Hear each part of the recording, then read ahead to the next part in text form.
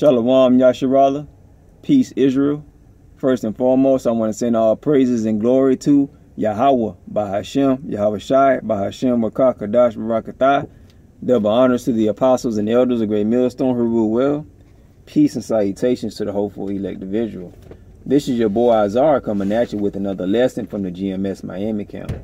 Today I'm going to talk about fools. Fools, F-O-O-L-S. Okay. Now, what is a fool? A person who is silly, a person who is stupid, a person who is ignorant, a person who is sinful, and a person who is wicked. Okay. All right. Now, I got that information from the etymology dictionary. All right. Let's go to the book of Proverbs, chapter 1, verse 7. The fear of the Lord thy power is the beginning of knowledge, but fools despise wisdom and instruction. And you see that a lot, okay? Especially at the camp. You know, you may have a person at the camp who may come over and see what we're about. And, you know, they're pretty well educated. They may have a master's, a doctorate, or whatever. They may be a master tradesman, you know, something like that. But when they hear this truth about who are the real Hebrew Israelites, who did Yahweh Shai die for, and they found out that Yahweh Shai is not the Son of Man's name, you know, and they found out that Yahweh is, you know, is whom the world ignorantly calls God. They may reject that, man. You know why? Because first of all, they're prideful. Fools are prideful, okay, and also they have that. Some of them may have that Christianity demon on them, you know. All right. So fools, it says, but fools despise wisdom and instruction.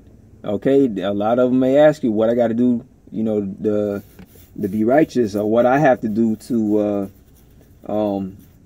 get right with the Heavenly Father. And you may tell them, and they may be like, oh, I can't do that. Well, you despising and rejecting, okay, instruction. All right. All right, let's go to the book of Proverbs 23.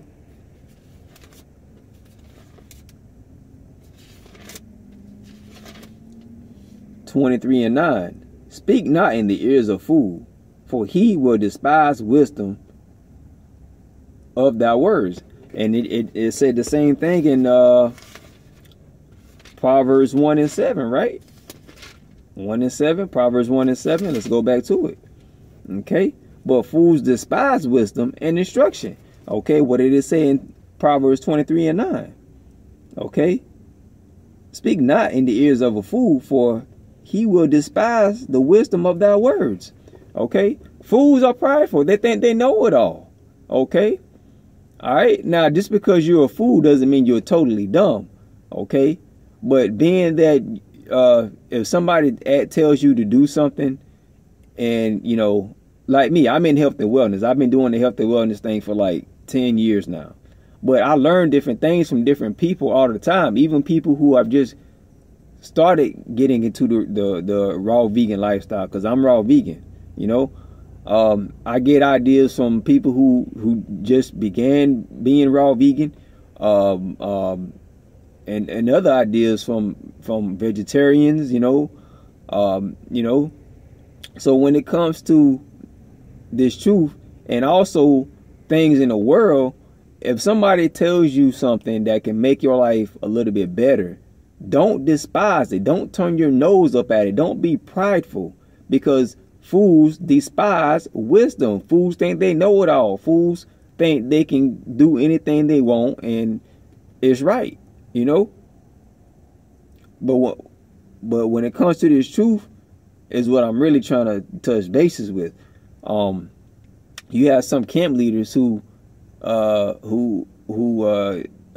turn down wise sayings from the brothers that are lower than them, you know. And then you got some brothers who have a certain level, who are maybe third or fourth in command, and a lower brother may try to tell them something, they don't want to listen. And vice versa with the brother who's at the last at the camp may you know, may get corrected by a brother who's like third in command, and the brother last to join the camp may be like, oh, you can't correct me, I know what I'm doing. Nah, you can't despise that, man. You cannot reject and despise wisdom, because that could lead to destruction. And I think that's my next precept. Let me see. Proverbs 10 and 24. I think, let me see. It's Proverbs 10 and 20. Let me see. 10 and 24.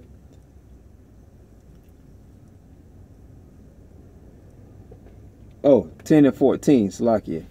Okay. Wise men lay up knowledge, but the mouth of foolish is near destruction. Yeah, exactly. Okay. So when you despise wisdom, when you reject instruction, it says it right here in Proverbs 10 and 14. But the mouth of the foolish is near destruction. You set yourself up, man, for destruction.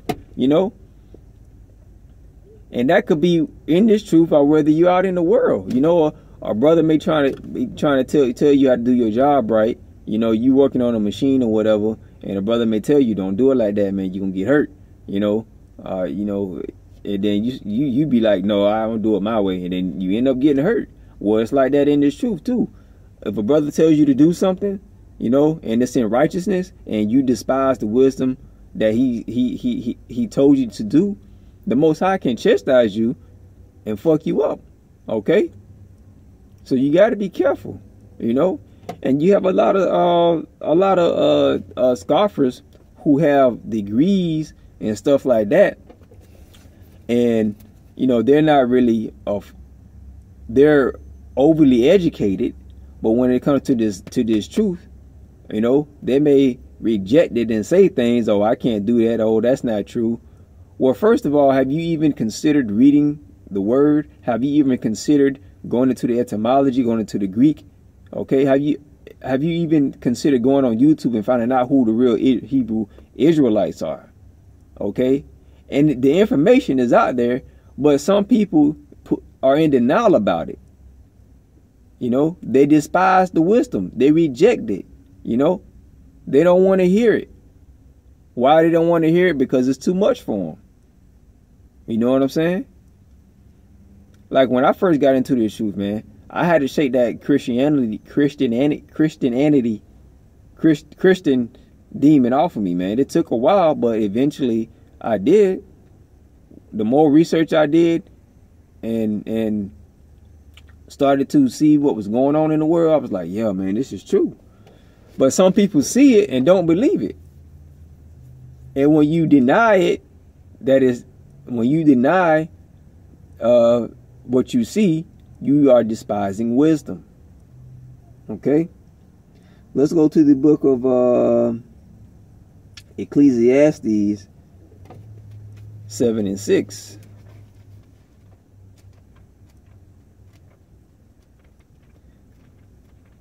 Okay? Let's go to the book of Ecclesiastes 5:7. Okay, let me go. All right. Okay. Ecclesiastes 7 and 6. For as the crackling of thorns under a pot, so is the laughter of the fool. This is also vanity. Okay. So when fools when fools talk, or if they think something is funny, or the laughter of a fool, it's like the crackling of a pot, man. Because back in the day, in ancient days, you had to cook your food up under a fire. Okay, and hold on, Salakia. Wait a minute, I lost my place. Ecclesiastes 7 and... Okay, yeah. 7 and 6. For as the crackling of thorns under a pot, so is the laughter of a fool. This is also vanity. So that crackling represents a sound. Okay. Now it's good to hear sounds, certain sounds, but you know, what good is it if it's not going to help you? You know what I'm saying? You know, you know how like you have food, like back in ancient days, you know, you had to cook your food up under a fire, okay? And you had to put some wood, some dry material up under the pot and make your food, okay? Now, when you burn that dry material, you know what happens? It makes like a popping sound, pop, pop, pop, pop, pop. You know, and it's saying here, for as the crackling of thorns under a pot, so is the laughter of the fool. This also is vanity. So it's you know, when fools do certain things, it's in vanity.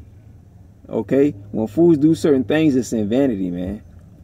You know, like when you talk about the John 3:16 doctrine, when people come up to our camp and talk about the John 3:16 doctrine, they don't know what they're talking about.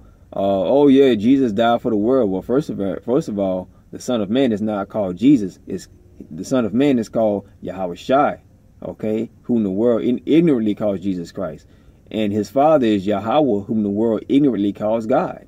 Okay, go into the etymology and the Greek of that word world. Okay, he did not die for the whole world, because first of all, you have certain people who are not Hebrew Israelites. Okay, you have heathens. Okay, you have Esau. Esau is not an Israelite. So you mean to tell me that Yahweh Shai died for Esau? No. And a lot of people know the story about Esau and Jacob, but let me not get into that. Okay, let me not get into that. But my point is, hey, when it comes to this truth, don't despise it. If you're a person just coming into the camp, don't despise correction. Okay, if a brother tries to tell you to do something, don't despise correction. If it's within righteousness, don't despise it. Okay, because fools despise correction, and when you despise correction, that can lead you into destruction. All right.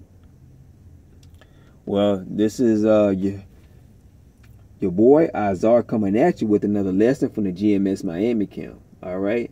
I hope this lesson was edifying. Until next time, shalom, and all praises to Yahweh Ba'ashem Yahweh Shai. Shalom.